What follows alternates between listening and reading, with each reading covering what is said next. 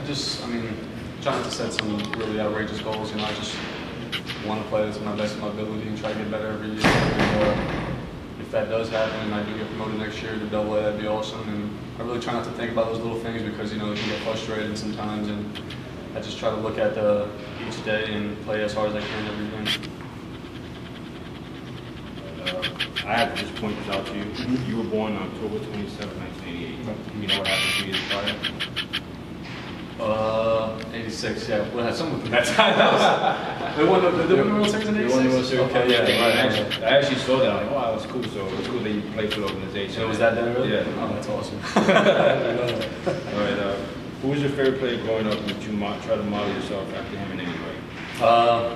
When I was a kid, I used to watch the Yankees a lot growing up in the Bronx, and I loved Bernie Williams and Derek Jeter were my two favorite. And just the way they both carried themselves and played the game, they were amazing, and they were just really humble. And I think they played the game the way I want to play the game. You know, they play hard all the time and never really had that cocky attitude, and they just went around their business, about their business the right way, and that's always how I want to.